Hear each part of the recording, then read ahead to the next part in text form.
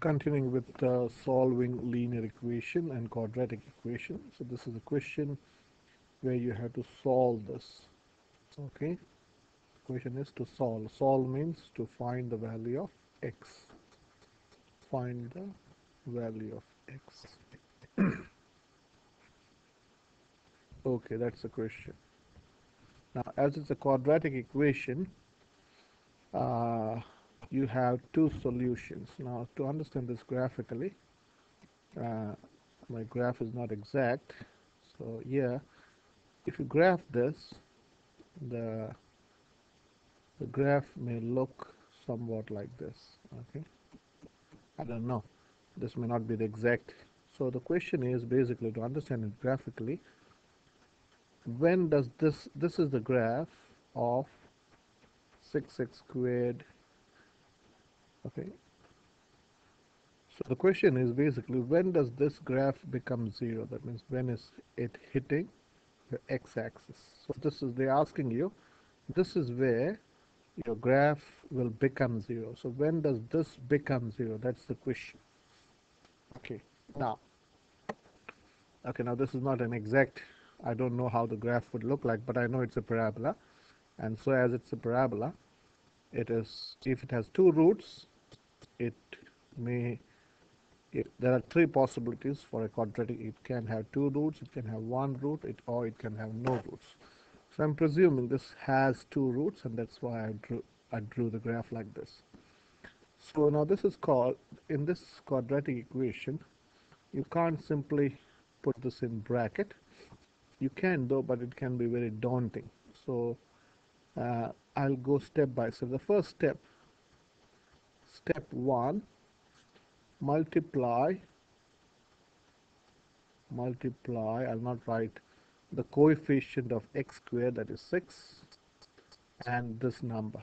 So that's the first step. Multiply 6 and negative 3. Okay, so that's the first step. So you go 6 times negative 3. Now why we have to do this, I may not be in a position to, I don't have the time, I can. But this, if you go through these steps, you can factorize this type of, mostly this type of equation. So 6 times 3 is negative 18. So the second step is step 2. Okay, so find two factors of negative 18 which adds up to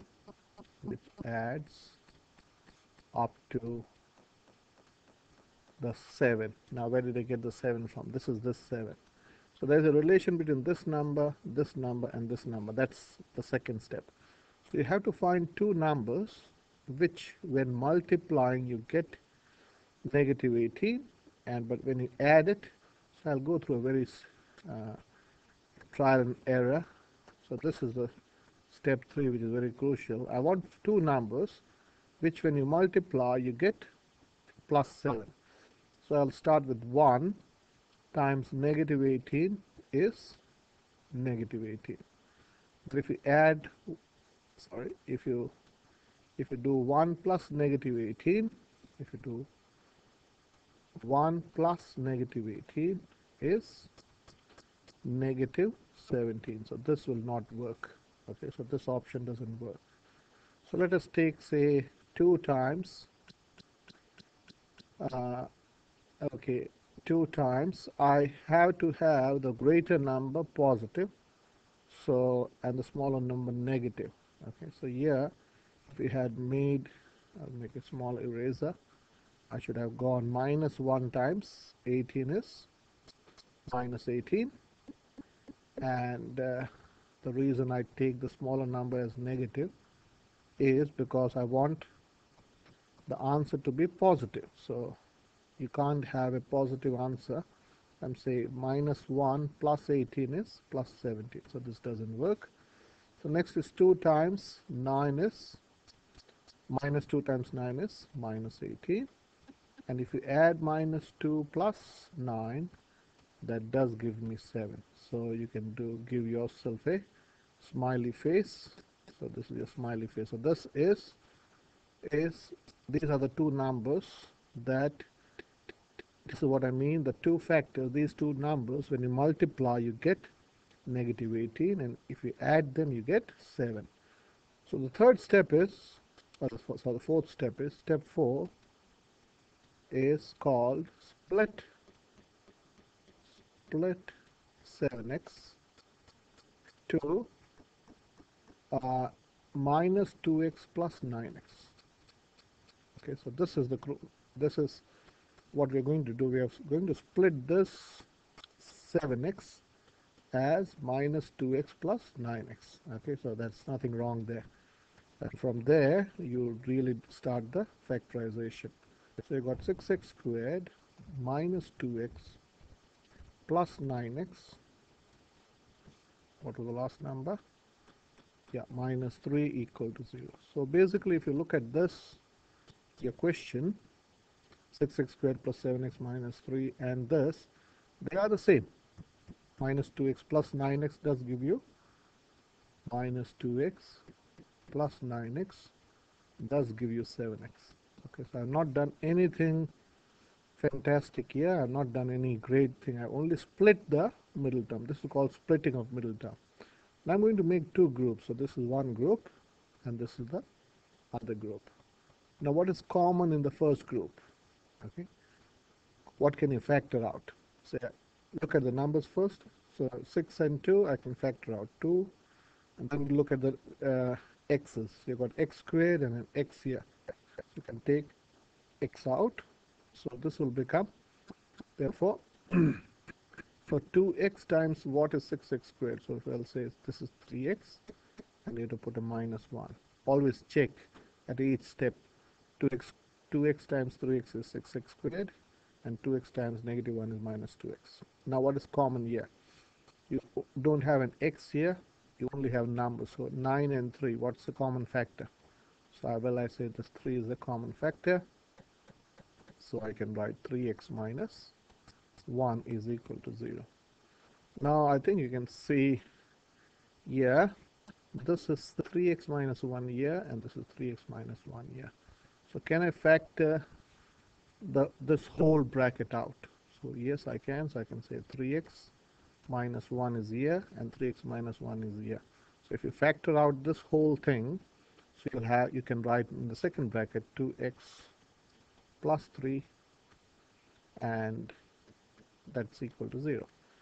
Now, if you have learning this for the first time, a good exercise would be to expand this. If you expand this, if you know expansion, you should be getting this back. So I don't have the time that you can do it on your own. Now coming to the logical part, this is a number and this is a number, and product of two numbers is, again I'll repeat this is very important. There's nothing wrong in repeating. If a times b is 0, then a has to be 0 or b has to be 0. This is a wonderful argument you need to understand, okay, or this needs to sink in. So here I can say, if this is so, I can say 3x minus 1 is 0 and 2x plus 3 is 0. So here you can do without, again you can use logic. You can understand this has to be 1. Okay, why? Because 1 minus 1 is 0. So where I can say therefore 3x should be 1, and now dividing this both sides by 3, you can cancel the 3, so x is 1/3. And here you can say 2x has to be what to give you 0. So will you say 2x has to be negative 3. And now if you divide this side by 2, you can divide this side by 2. So x is minus 3 over 2. So let me come back to the graph again. Now what does this mean graphically? X is 1/3, or x is minus 3 halves, which is minus 1.5. Okay, so this means this is your minus, this point is your minus 1.5. This is not drawn to scale, and other is 1/3. So this point is your 1/3. Okay, so if you draw it properly, it doesn't look to be in scale, But the idea is when x is 1.5 or negative 1.5 and x is 1/3, you get 0. Okay, now you can put 1.5 into this equation and it will be 0, and if you put 1/3 into this, it will be 0. See you in the next video.